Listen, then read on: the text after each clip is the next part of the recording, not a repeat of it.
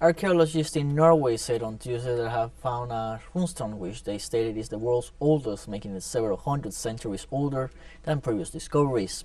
The square brown sandstone rock, measuring about 30 by 30 centimeters, was found during the excavation of an ancient burial ground in late 2021 in northern Oslo, ahead of construction on a railway line. Carbon dating of bones and wood found in a grave beside the rune suggests that it was inscribed sometime between the year 1 and 250 AD.